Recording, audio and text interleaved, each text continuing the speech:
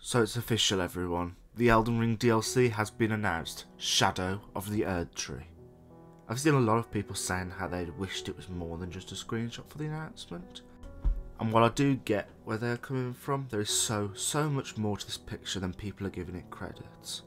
And before we get into the details of this image, can I just say why From Software did you have to announce this as I was sleeping? Like, come on, man.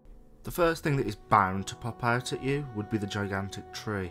And given the title of the DLC, Shadow of the Erd Tree, there are many possibilities of what this tree could actually be. We know that the Erd Tree, long ago, used to be the great tree in the Age of the Crucible we find in the deep root depths. Maybe this DLC will have something to do with the Crucible. Another possibility, and personally my favourite, as to what the tree could actually be, is in the Helfen Steeple item description. Greatsword patterned after the black steeple of the Helfen, the lampwood which guides the dead of the spirit world. The lamplight is similar to Grace in appearance, only it is said that it can only be seen by those who've met death in battle. Notice how the lampwood is in fact wood which is gathered from trees like the one in the announcement. Also, it states that the lamplight is similar in appearance to Grace. Grace is formed by the greater will in the Erd Tree. The fact that the lamplight is similar to Grace suggests that perhaps it is a shadow of the Erd Tree, a twin of sorts to Grace and the Erd Tree. Also notice the black of the greatsword possesses a very close resemblance to the tree in the announcement, which is, after all, patterned after the black steeple of the Helfen. I also want you guys and girls to see the similarities between the Impenetrable Thorn rune, which is speculated to be Radagon's rune, and the strange sort of line on this great tree. I think, possibly if it's a Shadow of the Erd Tree, maybe this is some kind of Impenetrable Thorn situation? Or maybe if the Impenetrable Thorns are Radagon's great rune, perhaps it's some kind of great rune effect by some unknown demigod, perhaps Miquella, maybe, if the DLC is about him. Though that's just speculation. Back onto the subject of the lamplight. The lamplight can only be seen by those who've met their death in battle. Doesn't that sound similar to the player character's journey through the lands between?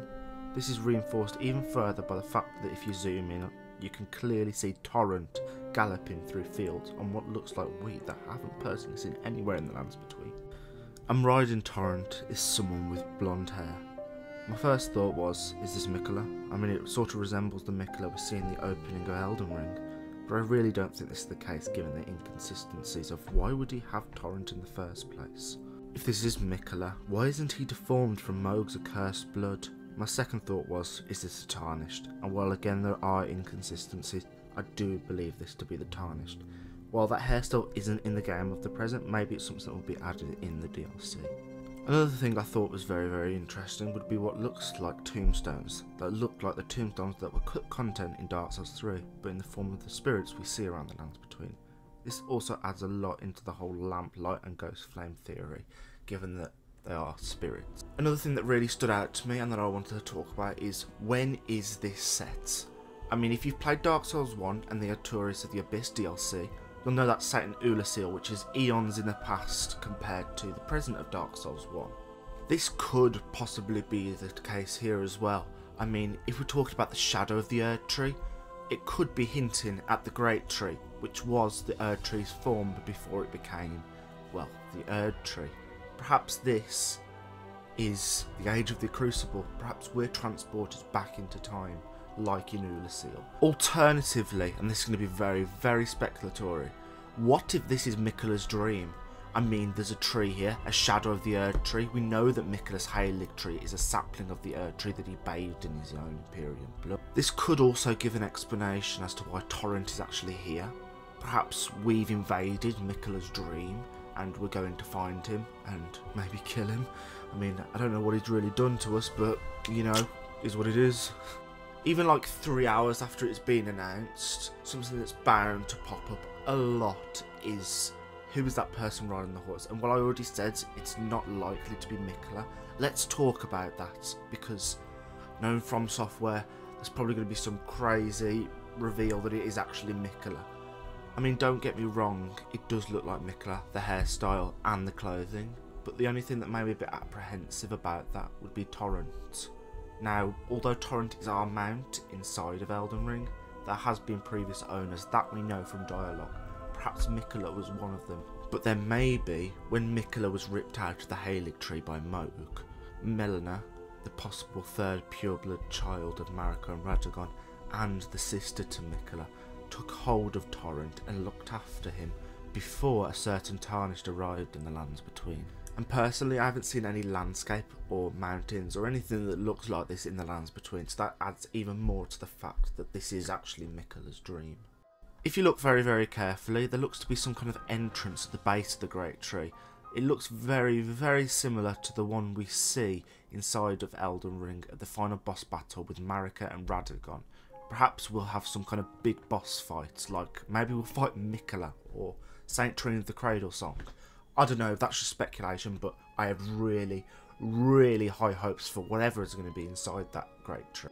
Something that I noticed just was the structures inside this plane look very, very similar to the ones located in the Halig tree, possibly adding even more evidence to this actually being Miquella's dream.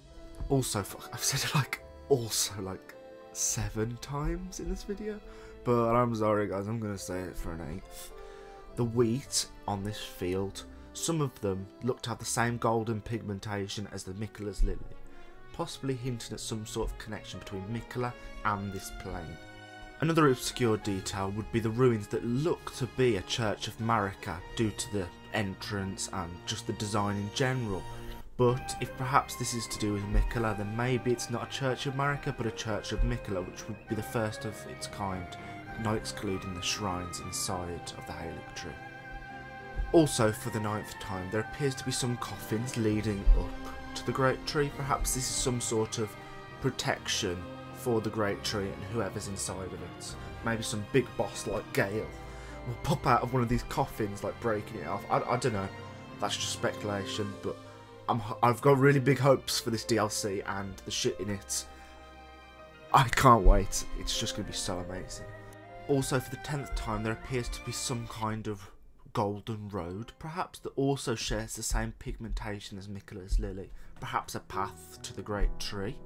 Sadly everyone, that is the end of the analysis. I really hope you have enjoyed. If you did, please consider leaving a like and subscribe, as it truly helps the channel. It's honestly mind-blowing the fact that I've been able to make an almost 8-minute video on one screenshot. I mean, I think that shows you how in-depth this DLC is going to be, and it's just hyping me up even more and more, like, Jesus Christ, this is going to be fucking amazing. Right, that's the end of the video guys.